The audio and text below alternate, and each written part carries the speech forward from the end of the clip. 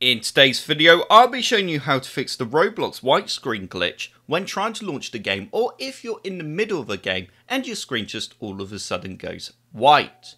So there's a few different things that you can do to fix this issue, but I will also pop a link in the description below to our website where we may have more methods on how to fix this issue that we have come across. So the first thing that you're going to want to do is just ensure that Windows is up to date and also your graphics driver. So to check if Windows is up to date, all we need to do is right click on the start menu icon, go to settings, click on update and security, and you then need to click the check for updates button.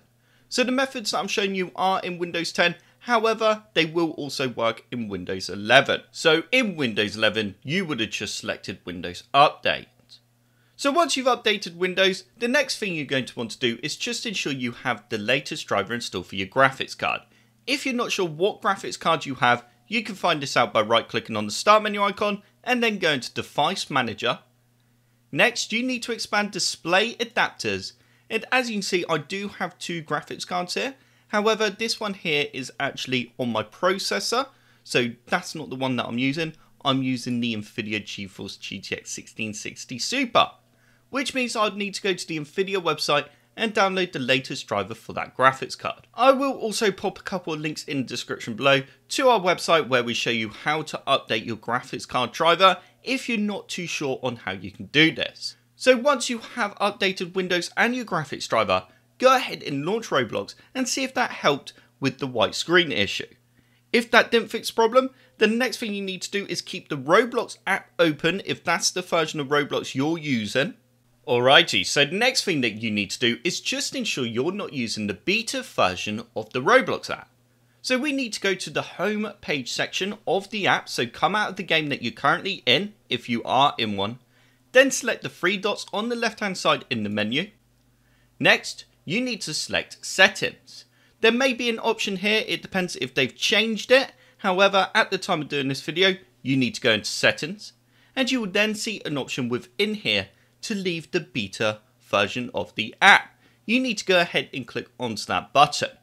If the button doesn't work, then try signing into a different Roblox account and then go back onto it and then try and leave the Roblox beta version through that other user. And then once that works, then sign back into your normal Roblox account.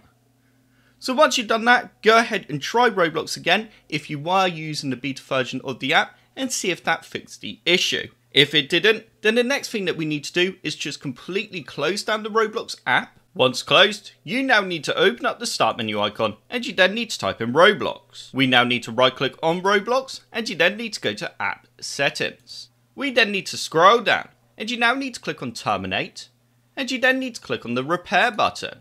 This is going to repair the app. Once it's got the tick, launch the game and see if that helped. If it didn't, then we're now going to click on Reset. And you then need to click on Reset again, and you will need to sign back into Roblox. So now launch the game again and see if that helped. If that didn't fix the issue, then the next thing to do is try playing Roblox in your web browser.